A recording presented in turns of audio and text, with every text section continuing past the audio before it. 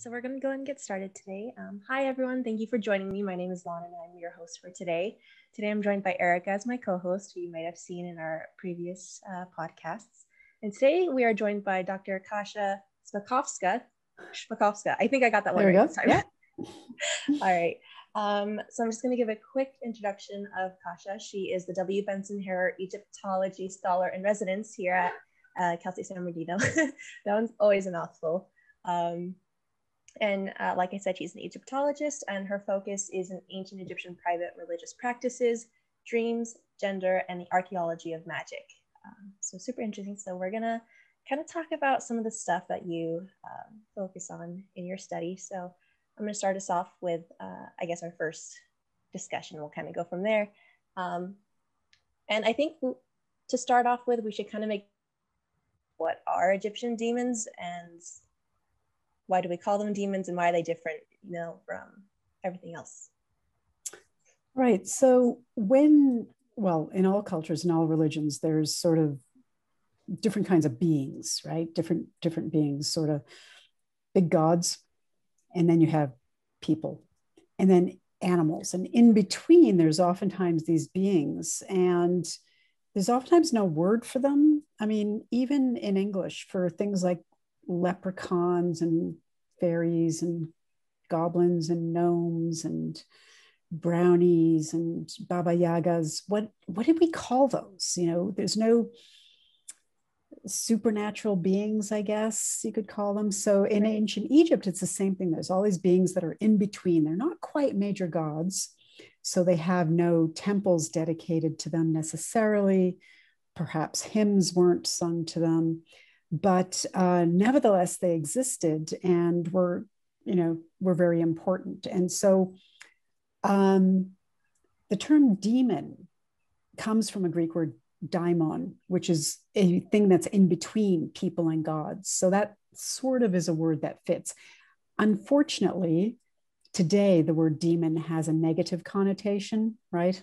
But it wasn't always that way. And these guys are sort of neutral. They're not necessarily negative or positive. So it's just a word. I always thought they should be called benevolent and malevolent beings for which there is no other term, but that's kind of long. Right. So demon is just a term to try and encompass and use for all of them, a word. Right. Yeah. And like you said, I think definitely in the Western culture and, the Judeo-Christian culture, the word demon, like you said, does definitely have that negative stereotype.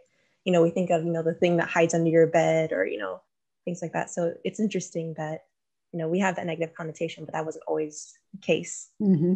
Mm-hmm. Mm-hmm. And oftentimes they're actually neutral themselves. It sort of depends oftentimes on your point of view. I use the analogy of a bodyguard or a bouncer. There we go, a bouncer at a nightclub. If you're not dressed right and he doesn't let you in, he's nasty, right? He's bad. He's a bad guy. But if you're on the inside and you're like, oh, thank goodness he kept out the riffraff, from your point of view, he's a good guy. And so a lot of these also had that sort of double nature depending on the point of view. Right. That's interesting. So my question is I know how you mentioned kind of we have fairies and goblins and things like that. Was there something similar in ancient Egypt where there was different types of demons? And if there are, is there one that particularly sticks out to you as kind of your favorite, or one that is particularly interesting? Yeah, they seem to have again, they sort of categorized them in that usually they're referred to as a group oftentimes, but it's oftentimes a vague sort of name like protectors. The nasty ones are just known as enemies, male and female enemies, or adversaries, or those who pass by, which I always like them because it's just this idea of this horde. I watch too much TV and I get this idea of all these sort of nebulous beings, just groups of them sort of passing by in the night, making this whooshing noise.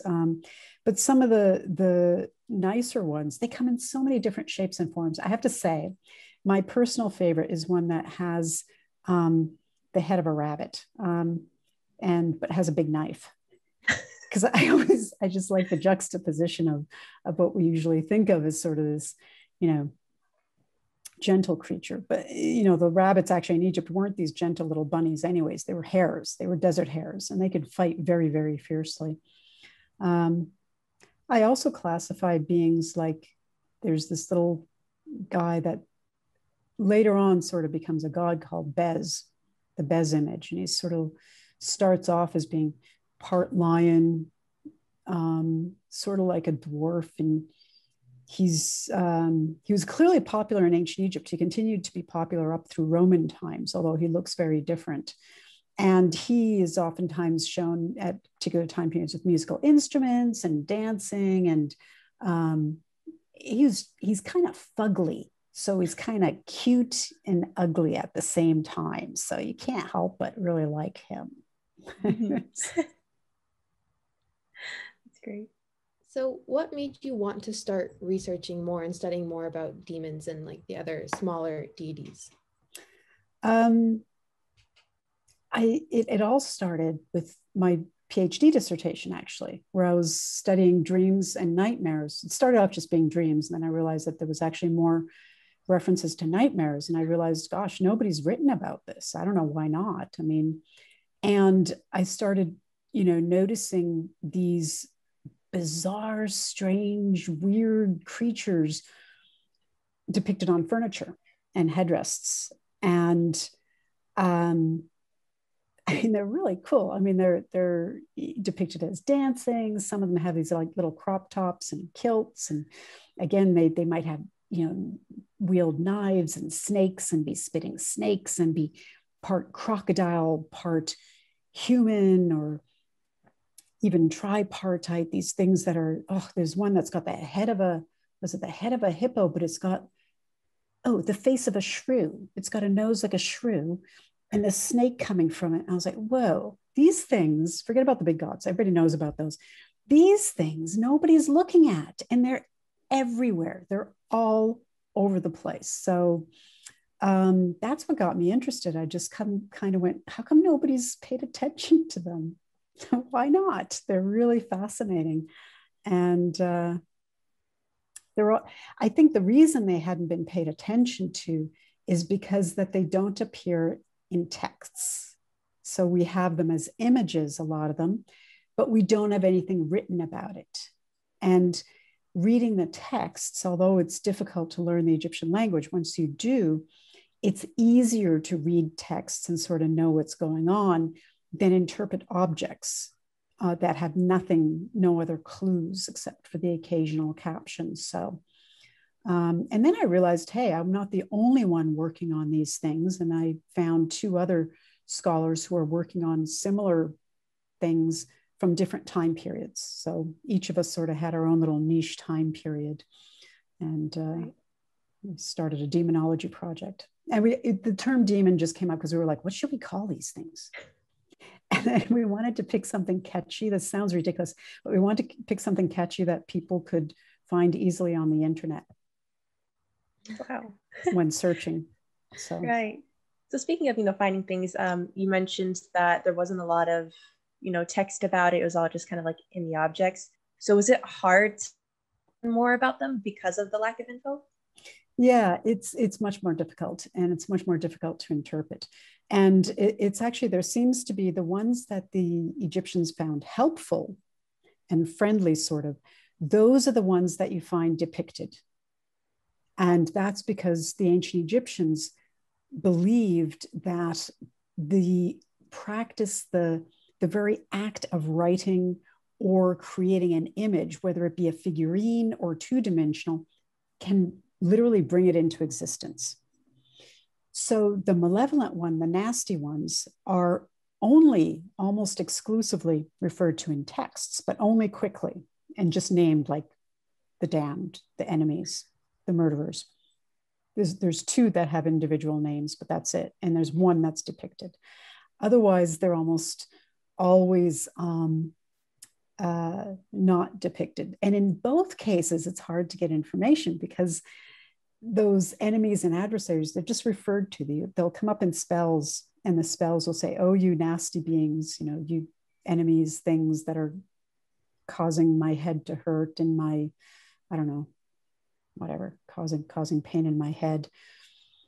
And that's all you get. You don't get a backstory. They don't have any history. The two that are named do have a history, and that's really interesting because even their parents are named. So it's kind of cool. But otherwise they're not.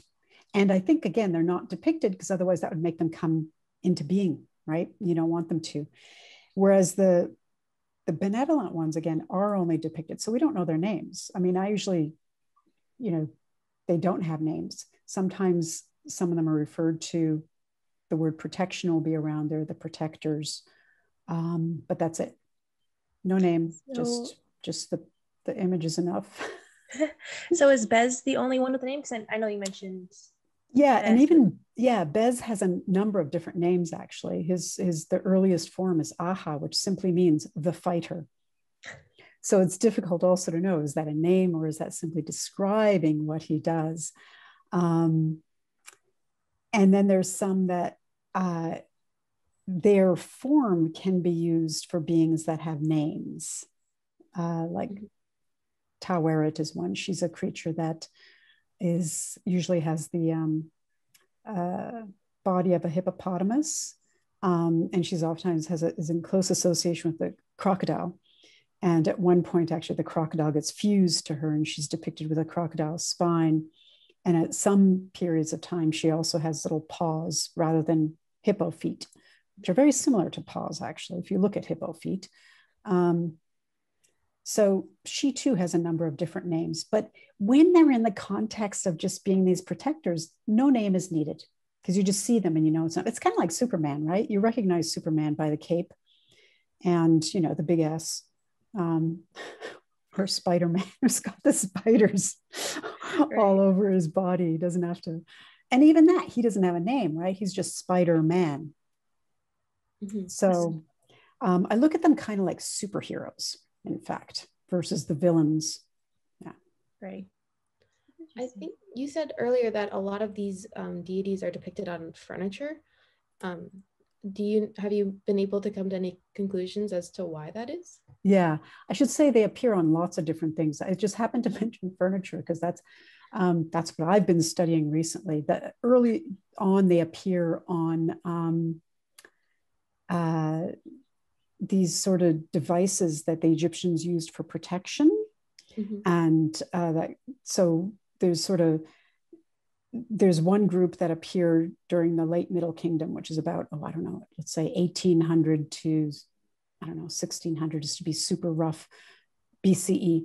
And those appear on cups, can appear on feeding cups made of faience or clay. They appear on these wands, which are actually made of hippopotamus tusk, carved on one side and flattened on the other.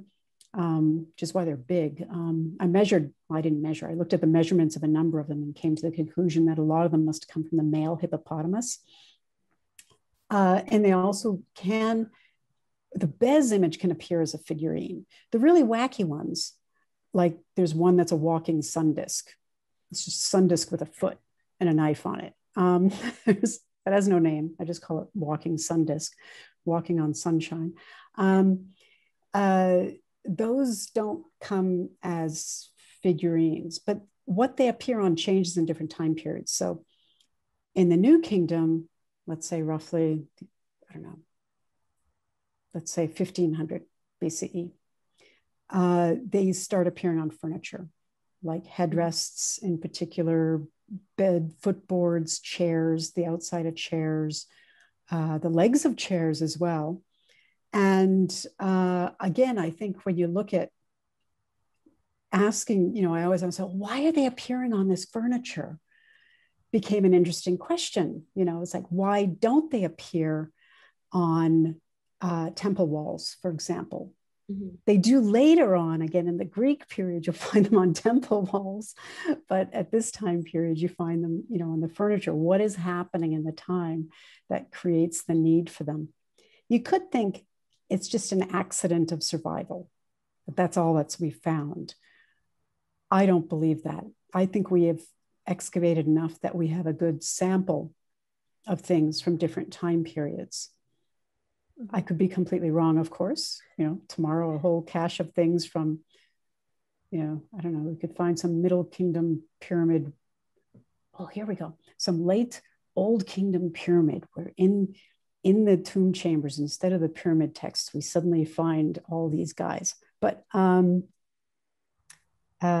that hasn't happened yet. They can, and they're usually not, they're mostly found on things associated with the living as well, even if they're found in tombs. Because just because something is found in a tomb doesn't mean that's where it was used. So I could be buried with this amulet, for example, but that doesn't mean I created it in order to be buried with it. Right. I didn't create it at all. Sometimes the representations do appear on tombs. So again, in the Middle Kingdom, at the same time as those wands and those cups, we find some tombs that have some of the odd beings appearing in scenes on the tomb walls, but not all. Interesting. So I know that within history, a lot of times when you have something that's adorned or something that's decorated, that's usually reserved for the nobility or, the people who can afford it. So were these objects mostly for, the higher class, or were there common people who were able to have, their headrest with beds on it? That is such a good question. And it's always really weird and hard to categorize the people in ancient Egypt. Unfortunately, for the vast majority of people, the farmers, the workers, the people who worked in all the gardens, which are never talked about also, there must have been loads of gardeners. If we just don't know, we don't have we don't have the information, and not much remains. Very little remains of the settlements. Even the settlements that we have are fairly skilled workers usually. So having said that, those skilled workers and those settlements, absolutely those people could have these. Again, there's different types. You can have the same figure on a pot of clay. So for example, in the late Middle Kingdom, there's a beautiful faience vessel, which was found in the city of Al-Lisht. Now, it's beautiful faience, it's beautifully, exquisitely decorated. That probably belonged to somebody who was rather elite. But in the Petrie Museum of Archaeology, you find this cruddy little cup. The images, you can make them out, but they're not very good. They're just not. You can see it just wasn't made with quite as much care. So those would have been, used by somebody, maybe it was used by an elite person as well, but it also would have been accessible to others. And it's kind of neat because when you look at some of these, again, the objects, you can get a better insight into the lives of the people who didn't read and write, the scribes. Scribes tend to only write about things through their point of view, where, for example, their job is always the best because they're scribes. So why would you want to do anything else? So, from my understanding, it sounds like these were very heavily almost personal, religious objects or deities. So how important were they to the larger Egyptian religion, statewide? Yeah, interesting. So the temple religion in Egypt, sort of what was practiced in the temple, wasn't really for the benefit of people, more ordinary people. It was the job of the priests was to take care of the gods, right? That's what it is. And the gods would occasionally come out to see the people. So I think these fulfilled a need. It allows you closer contact to the divine world without requiring a priest, without requiring the god to come out from the temple for you to see. Some of these little things that I studied, like the Bez image and Taweret and various others, could be left as offerings as well, but they could be also used in your own personal shrine in your home. So you can access it anywhere, anytime you need it, it's there. They often appear on amulets. I can't believe I forgot to mention amulets. Amulets, of course, are covered in these, or there's loads of amulets with these various ones on them. And they could appear on papyrus as well. But you don't, it just fulfills a different niche. So the main temples, again, the main role of temples, one of them was to proclaim the royal power as well. So the outside is depicted, has depictions of the pharaoh, overcoming enemies and things like that, because that's the message it gives. You're not going to find a little, you're not going to find a little walking sun disk on there, which offers protection during life, because that's not the purpose of a temple. Mm-hmm. Interesting. So it seems like as you were mentioning, for the common people, it seems like the main, established religion was kind of out of reach for them in a lot of ways. So would you say these demons kind of fulfilled that role that, maybe, the main religion was beyond them, but this is what they could have for themselves almost? Yeah. So if you have a stomach ache, you're going to want the demon that's causing the problem inside you to go away. One way to access the help is through, a spell that calls upon, beings for help, or if you're having nightmares, you can call upon the great gods. A lot of spells do, but again, those are spells that are recorded, and it's which would have been accessible again to the literate, or they would have been read out loud by somebody who knew how to read. But even if you couldn't, again, I think these would offer comfort. Again, I thought it really kind of cool that earlier people were holding up their little creatures, the little helpful creatures. Like, this was my dissertation bear. Yes, I had my advisor who I could consult, right, about my dissertation. But when I'm at home and I'm working on it, I mean, this little guy was the one who helped me and sort of gave me comfort. It's like, you can do this, you can. See, he's still with me today. He'll help me write my next book. So yeah, and I think it brings us again closer. My interest again is the religion of the people rather than the pharaoh, and what he says happens, and what happens at that sort of high level, philosophical level. And I think looking at stuff, the things that people had in their home, especially from the settlements and the workmen's villages, really gives us the best insight. And a lot of the objects that I work on, again, were not found in tombs at all. I work on these clay cobra figurines, for example, which were used they're sort of like demons in the sense that they are used to channel the energy of the fiery goddess, and were used amongst other things to keep away nightmares. And those are not found in tombs, except for one single exception that was found in a tomb shaft and perhaps was intrusive anyways and didn't actually belong there. So none of them were found in tombs. They were all just found in places where people lived, and not in big temples either. So again, it gives you that idea of what other people were doing.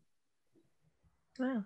And so you've mentioned, having actual little figurines and having them almost engraved within, pieces of wood or, your furniture. Was there one that was favored over another, or do you see examples of both pretty equally? The Bez image. Bez is by far the most common.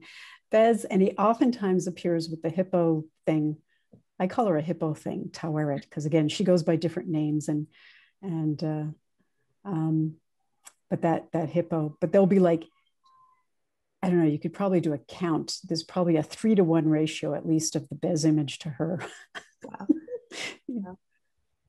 So, and they can come in triplets and duals. Yeah.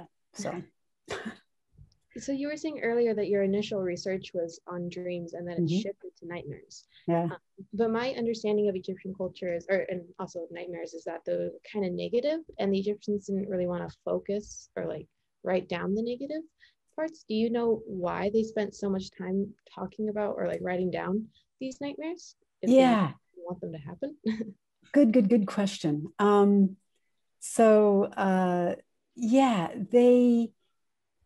They didn't give the content. And nightmares are referred to usually as bad dreams. So that's it, right? Just the word for dream, then the word bad. They also had a word for good dreams, which was not surprisingly the word dream and then good. And then the nightmares were referred to as euphemisms. So as things that come in order, that terrors that come in order to fall upon a man in the night, or things like that, or, scary things that I see. So they're only referred to when necessary in order to write the rest of the text, which is all about expelling it, getting rid of it, or preventing it. So the headrests, for example, the pillows, will not have the word nightmare on it anywhere. Mm-hmm. In fact, even the word dream doesn't appear on any headrest, but they might have a spell for good sleep going down the front. And then on the sides, they'll be decorated with these sort of superheroes, I'll call them. That sounds better than demons, doesn't it? Superheroes. The only reason I don't call them heroes is because superheroes usually have a backstory, and these have no backstory. Mm-hmm. There might have been one, or it might not have been necessary. It's again, I bring up this example. This is helpful. I could create a backstory to it, but it's just. Mm-hmm. What'd you name it? Viva, the thesis fair. Interesting. So what was it about Bez that made him so popular? Like, why was he the go-to? Again, I think he was his general appearance. He looked a little different. He always looked different, but he had, I don't know, he sticks out his tongue at one time period, and he also looks straight ahead, which is unusual for Egyptian artwork. But he's charming. He just is. He has little round cookie ears, little round lion ears, and he's got like a little mane, and he's got a tail. And you get the impression that he's small also. And again, at some periods, he's distinctly dwarf-like. Definitely. He has all the features of a chondroplastic dwarfism. Early on, he doesn't. Early on, he's rather slim. He has a feminine counterpart, by the way, a female counterpart as well, Bezet, who wasn't nearly as popular. But I think it's just because he was considered a general protector. So he's everybody's buddy, he's everybody's friend, and he could help with all sorts of things. We often say that he's associated with childhood and children in particular. I know why Egyptologists say that, but I think that idea needs to be expanded because we find him on so many things associated with adults as well. I don't know, the idea seems to have been that women in ancient Egypt were so fragile and vulnerable and unable to do anything and constantly needing help. That anytime anything protective is found, it's to protect women and children. I'm like, the old also need help too. And, a lot of these probably helped people when they were, older. Anybody's sick, basically. Anybody who's sick could have them. And he is known already in the Old Kingdom. So he has a very, very long and rich history in ancient Egypt as well. So one question I have is, as we're talking, it seems like there's the separation between, the religion of the common people, the religion of the scribes and the pharaohs. Did the scribes and the pharaohs use these demons as well, or were they Interesting, they did. Well, they did to some extent. I mean, some of the demons, for example, appear on the footboard of the bed that was found in the tomb of Tutankhamun. And Princess Sitamun from that time period also has a chair that has these beings on it as well. And his own headdress has a lovely Bez face just on the underside of it also. He has a lovely portable headrest, which has the Bez image on it. So they could use them as well. The place they don't appear again is in the main temples. Mm-hmm. Taweret at times can, but otherwise this whole range of beings that come in just an amazing assortment of shapes and sizes can appear on funerary papyri, which is one place where Bez rarely appears. So for example, in the 18th dynasty Book of the Dead papyri, he appears one time and then another time as a determinative. That's it. So it's sort of in contrast to he's appearing in life all the time. And there he only appears that one time in the Book of the Dead papyri. So, you have different ones. Now, if you want to take them with you to the afterlife, you still can.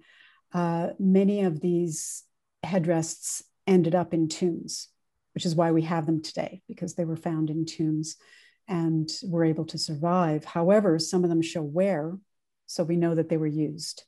Interesting. The So wear we've that was on there. we've been talking a lot about headrests, and I think this might stray a little bit from the talk of demons, but I was watching one of your lectures that you did recently. It was like a panel about ancient demons, but you mentioned that they were kind of like what we use for as pillows today. And I imagine like normal like stuff comfy pillow, but when I saw a picture of it, I was like, whoa, that's not a pillow. What is that? So did everyone use those in ancient Egypt? Because I was blown away when I saw, that headrest. I think you have to remember it's hot in Egypt. Right. The last thing you want is a big fluffy pillow around your head because it's hot. So headrests are actually used in many parts of Africa today. They were used in East Asia. They were used in parts of Polynesia and still are today. So they fulfill a number of functions. One thing they do is they keep your head cooler, especially your neck. They also protect you more from insects. Again, something we tend not to think about in our sterile little environment is, I just remember one time when I was excavating in Egypt, a colleague of mine said, be careful of scorpions. He woke up one time and there was like all these baby scorpions next to his head on the pillow. I was like, So they raise your head up. And they also today are used for elaborate hairstyles also to keep them intact. In the depictions, occasionally you'll see that they actually do have like a little cushion on top. So sometimes they would have probably put a cushion on there. But experiments have been done. In fact, at the Penn Museum, I came across an article by an Egyptology student who did some experimental archaeology of testing it and seeing which way to sleep. Sure enough, you sleep on the side. I always thought you should sleep with your head back though, because then it would put your neck in a really nice position. If you ever go to an osteopath, they will raise your head up actually and hold it up just like a headrest at about the same height as many of these. Some of them are very tall too, and it might seem as if they're not used, but some of the African ones today, again, I've compared the measurements, are the same height.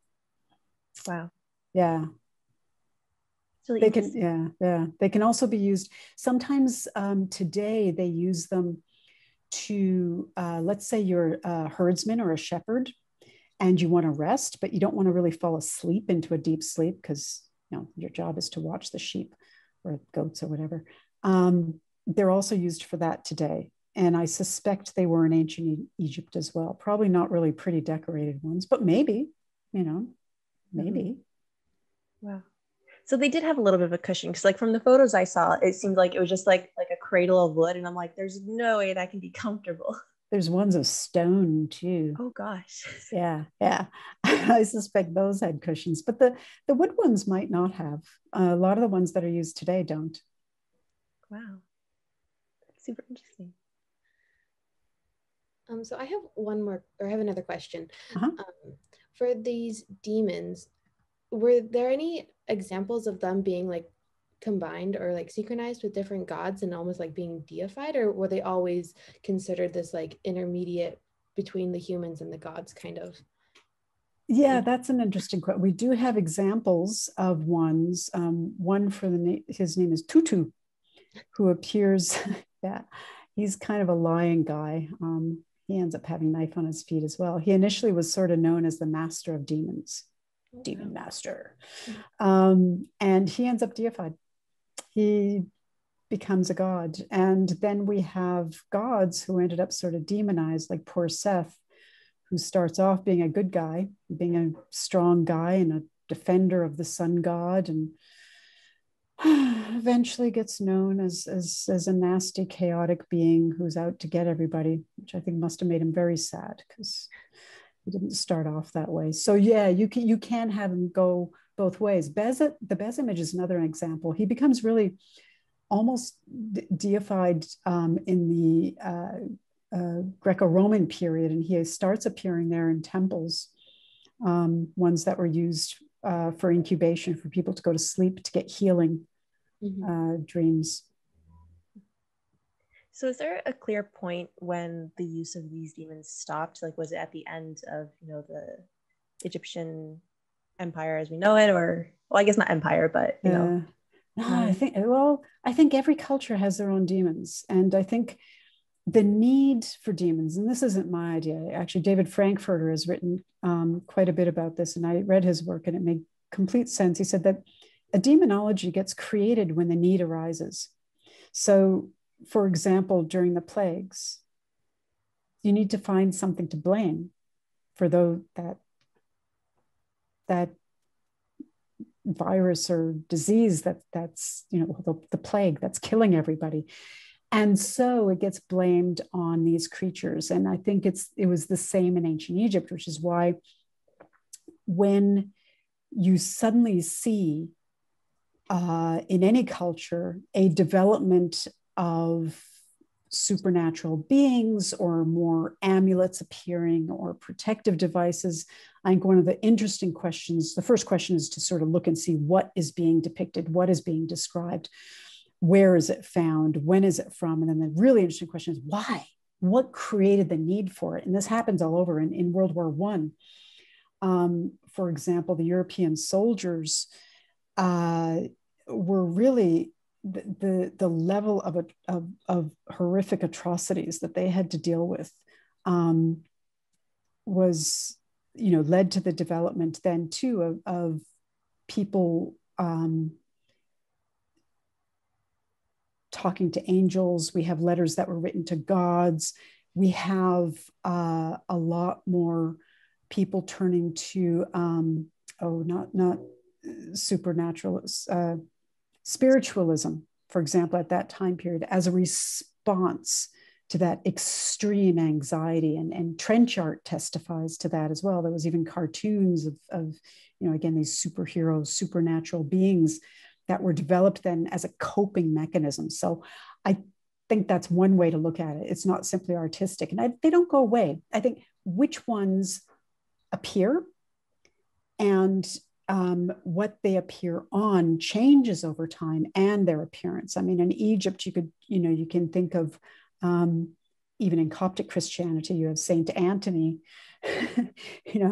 going out into the desert and being assaulted by all these malevolent demons. Now, his helpful beings were the great God and, those kinds of beings. But it's the same philosophy. It's the same idea. It's the same concept of putting a name or manifesting or visualizing something that's otherwise inexplicable and not understandable. You put a name to it. We did it with COVID, right? You find all these images of the COVID virus as a virus, first of all, just as a picture, as a drawing. And then we have, you'll find images of the protectors. You'll find images of the nurses and superhero things, or the vaccines, even like that counter agent, that benevolent being that's going to help you protect you from the hostile malignant forces. So it's something that always happens.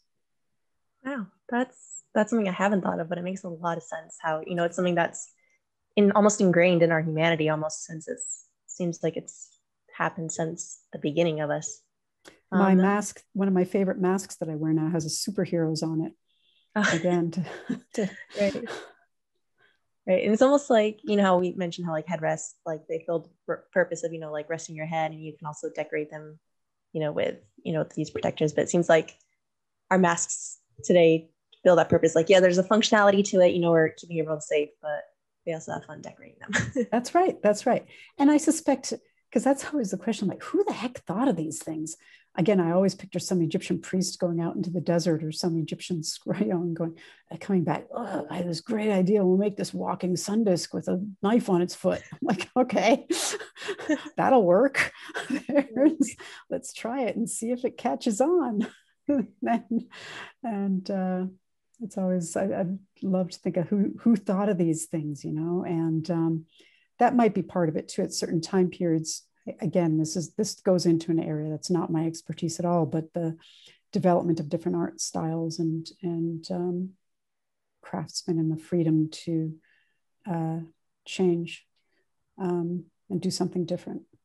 So. Super interesting. All right, well, that's all the time that we have for today.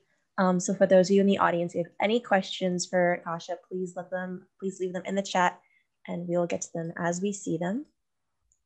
And we already have a question. So this one is from Kate Liska.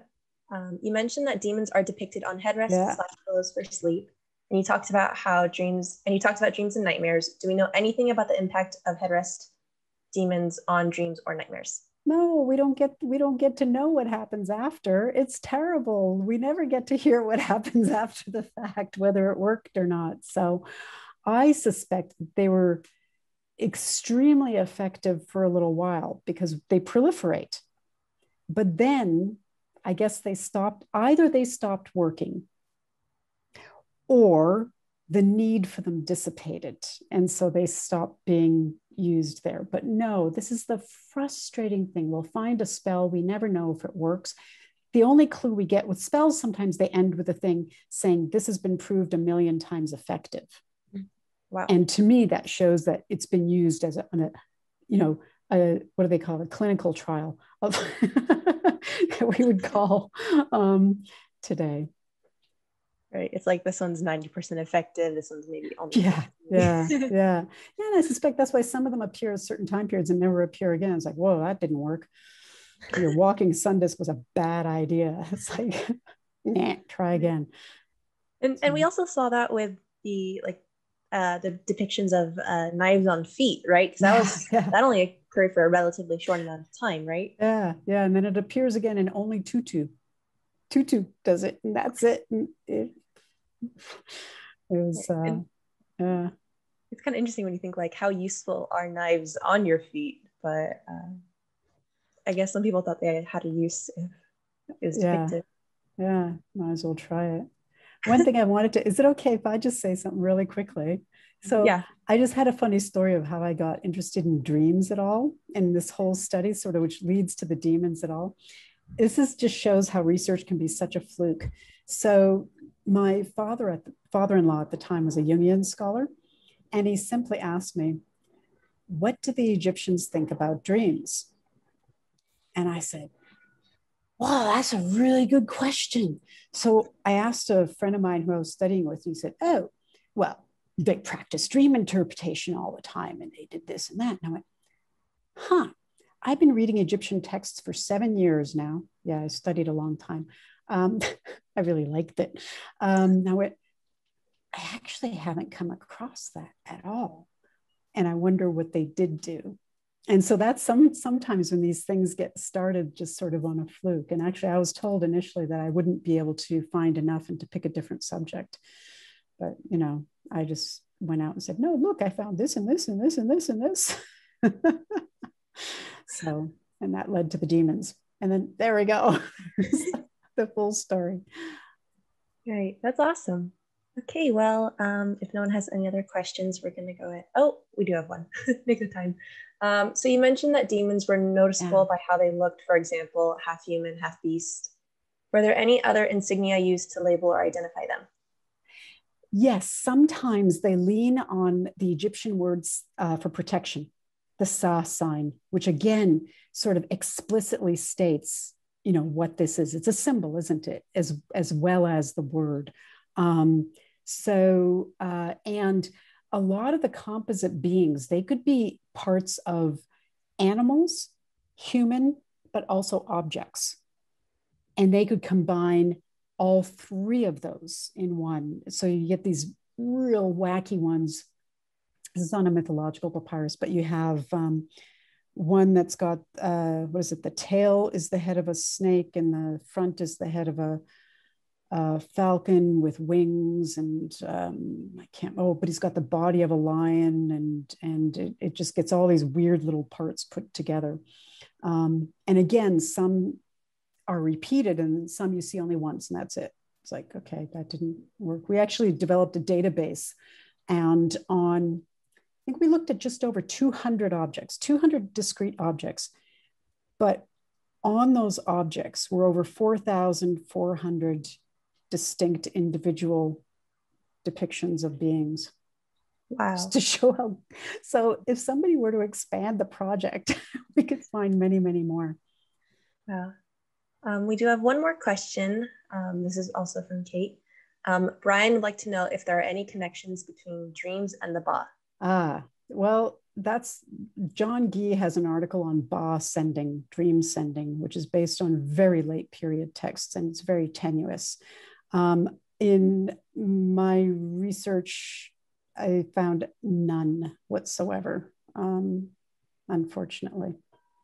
Would be nice, would be really interesting, but there's nothing. Any book that you recommend? Yes, my book on dreams and nightmares, which is out of print, but I am rewriting it. That's my next phase. As soon as I'm done teaching here, the next project is to rewrite the book, which I hope to have finished. It shouldn't take me that long, she says, knowing full well it'll take much longer. But yes, I'm rewriting because I have a book that needs desperately needs updating, and I'm rewriting it to be readable instead of in obtuse academies, which is not very exciting to read. Who interpreted the dreams? Was it the priests or an oracle?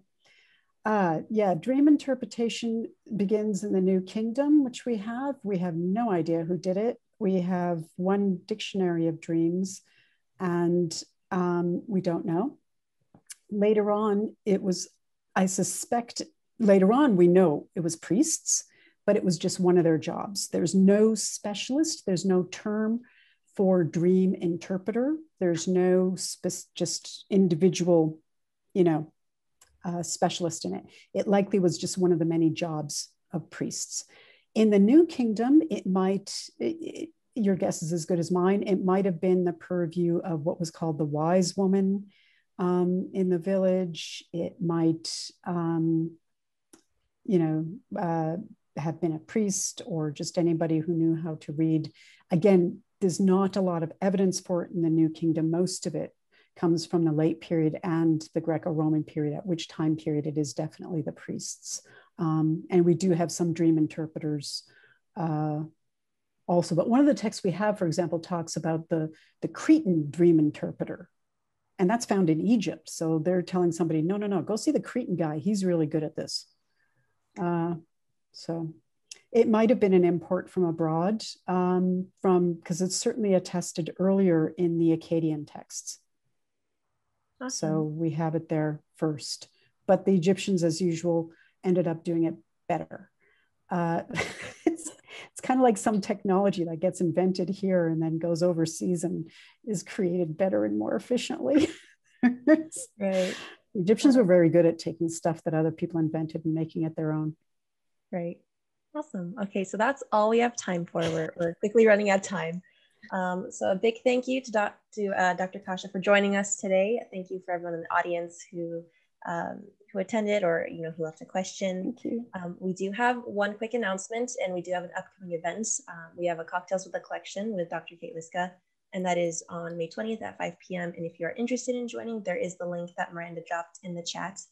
So please do check it out. Again, thank you so much, Dr. Kasia, for joining us. Thank you, everyone, again.